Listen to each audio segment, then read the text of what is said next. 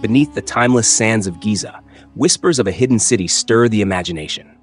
Recently, a bold claim sent shockwaves through the archaeological world. Satellite data revealing unusual structures beneath the Pyramid of Khafre. Could this be the discovery of a lost civilization? Or are we chasing shadows? Excitement spread like wildfire. But with excitement comes responsibility. Independent verification is the foundation of true discovery. Without it, we risk trading truth for fantasy. Critics were quick to respond. They questioned the accuracy of the diagrams, the interpretations, and the boldness of the language used. The term "lost city," a phrase soaked in mystery, raised eyebrows in academic circles. Why? Because words carry weight, and in archaeology, one misleading word can erode public trust. Let's examine the ground beneath these ancient wonders. The Giza Plateau is carved from porous limestone bedrock, a foundation full of natural fissures and complexity. Adding to that, the groundwater table is high, making the idea of a vast subterranean city highly improbable. And here's a surprising twist.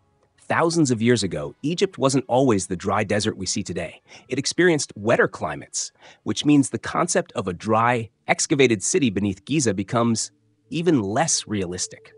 Modern techniques like seismic refraction and ground-penetrating radar have explored Giza's depths.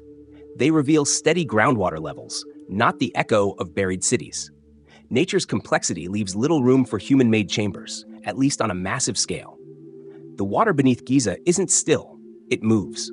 Perched water tables, surface runoff, and capillary seepage shift the underground landscape. These forces challenge even the most advanced engineering, let alone ancient excavation. The Mo Cheatham Formation, millions of years old, dominates the geology here. Limestone, clay, stone, and conglomerates layer the earth. Understanding these layers isn't just important for mining or construction, it's crucial to decoding Egypt's ancient secrets. Modern mining operations at Giza require pumps, sumps, and serious expertise. If we need advanced tools just to drill a few meters today, could the ancients really have carved out a hidden city below? Yes, man-made chambers do exist. The Giza necropolis is a testament to human ingenuity. But they were carved into the bedrock, not beneath it. There is no evidence yet of a vast underground metropolis. However, not all hope is lost. Natural tunnels, some rediscovered, some still being studied, might yet reveal secrets.